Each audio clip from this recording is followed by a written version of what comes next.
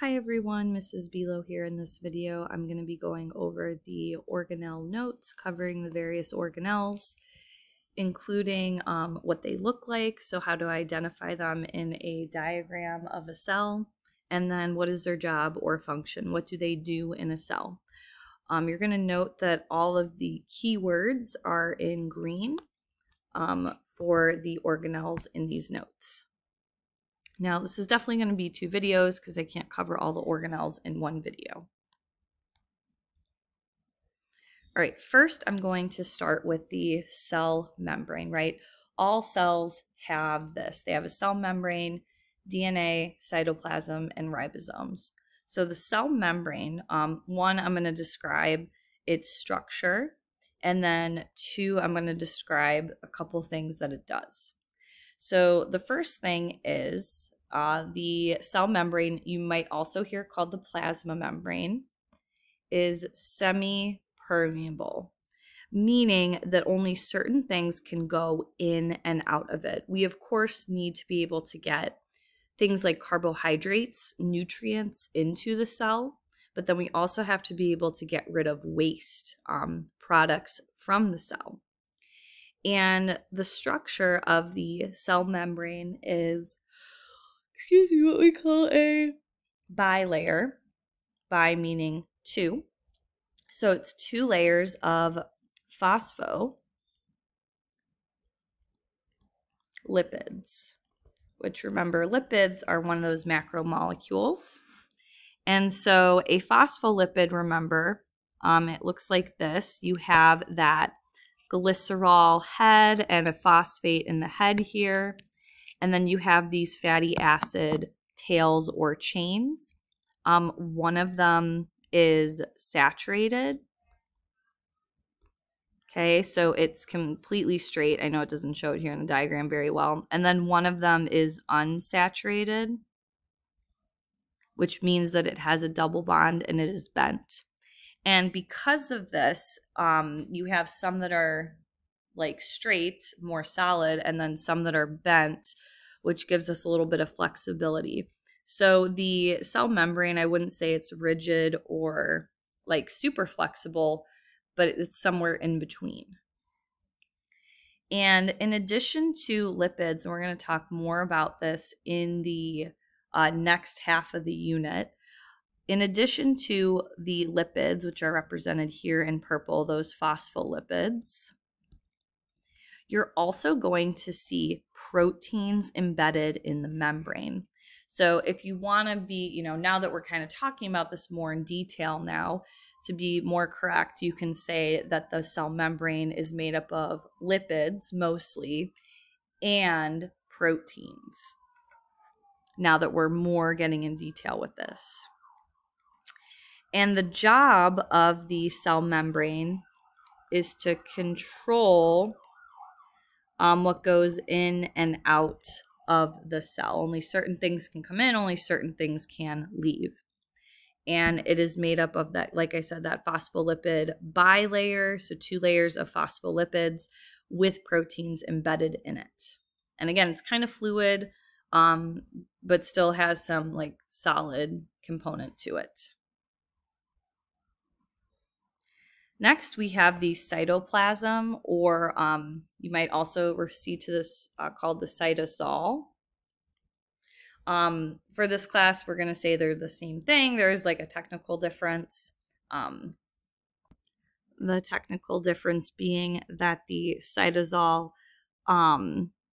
is technically just the fluid part, whereas the cytoplasm is the cytosol plus all of the organelles that are suspended in it. So that's the technical difference between the two, but we're going to be using those just interchangeably. So the purpose of the cytoplasm or the cytosol, the stuff that is inside of the cell, is one, it fills the cell and it gives the cell its shape. And it is a jelly-like substance. It's fluid, like there's a lot of water that we have present, but we also have some things that make it a little bit more sturdy and not just completely fluid-like. and there's lots of things dissolved in that jelly-like substance. You might have like nutrients, ions, a whole bunch of different things that the cell might need to do whatever it needs to do. Next, we have the nucleus. This is a very prominent structure if you're looking at a cell, usually under a microscope. And the nucleus, it stores genetic information, DNA, which is a nucleic acid. And remember, DNA and our RNA specifically does protein synthesis, tells us how to make proteins. We'll get more in detail with that in the next unit. And so we can describe the nucleus as the control center because it's going to be the thing that's controlling what goes in what goes on in the cell, because it has the DNA, and the DNA is the instructions to tell the cell to make proteins, and then those proteins will do whatever they need to do. Surrounding the nucleus, we call this the nuclear envelope or the nuclear membrane, and it surrounds the nucleus. So just like the cell has a semi-permeable cell membrane that surrounds the entire cell, the nucleus has its own membrane. We call it the nuclear envelope or the nuclear membrane. And just like the cell membrane, it's going to control what goes in and out, but specifically what controls what's going in and out of the nucleus. DNA will always stay in the nucleus. It needs to in order to stay protected from the other things that are inside of the cell. But this is how we get things, those instructions, that RNA out of the nucleus in order to make proteins. And again, we'll get more in detail with that in our next unit. Now, inside of the nucleus, we have the nucleolus. And the nucleolus is, it's this thing at the center of the nucleus. Sometimes you can actually see it if you're looking at cells under a microscope. You see the nucleus. So you have your cell, you have the nucleus, and then inside of that is the nucleolus, which is this darker structure, darker stained structure usually. And it's more condensed DNA. You're going to see the word chromatin sometimes come up. That just means the same thing as DNA. And the nucleolus, its job, its function, is making ribosomal RNA for ribosomes. So this actually is making another type of organelle, which is involved in protein synthesis. Everything's connected here.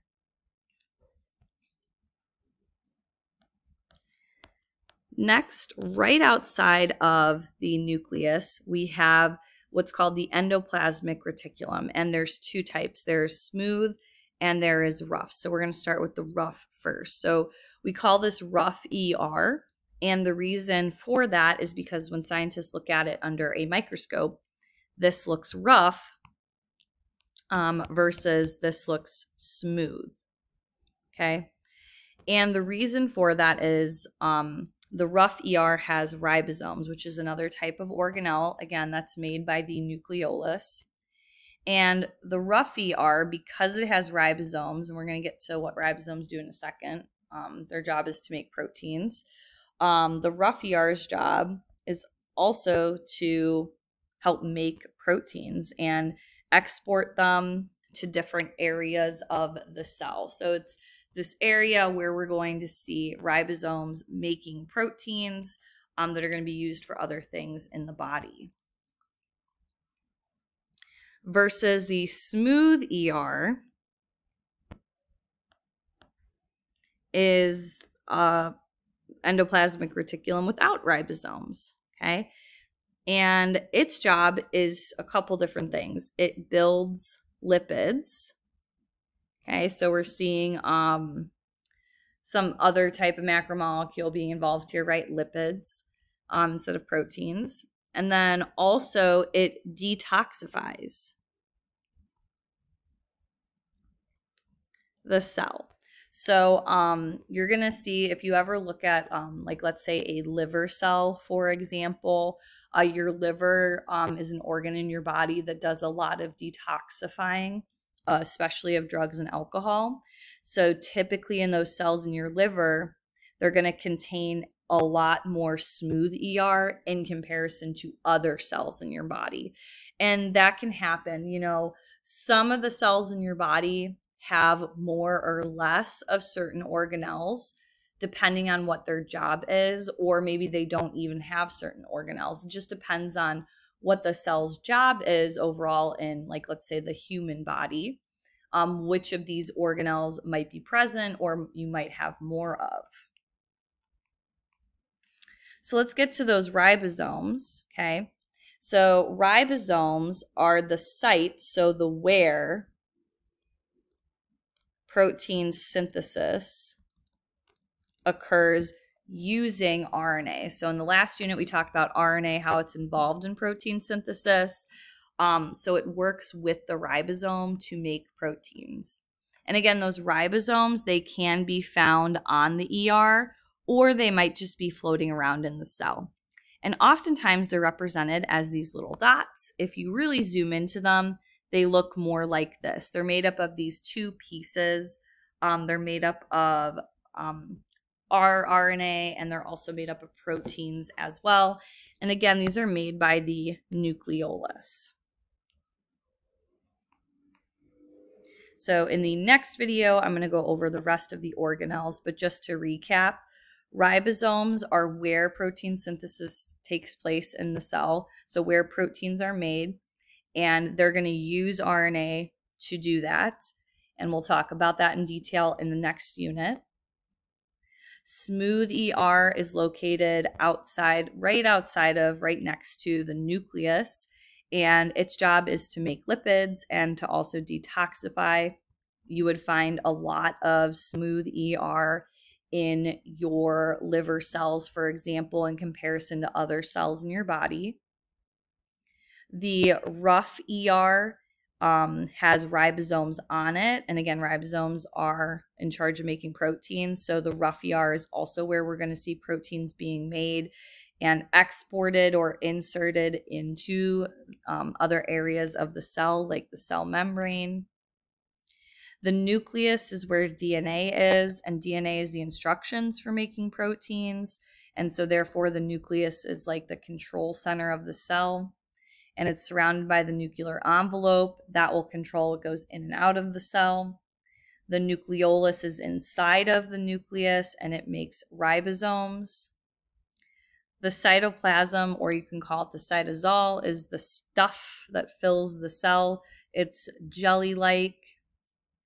And then the cell membrane surrounds the entire cell, and it's going to control what enters and exits the cell.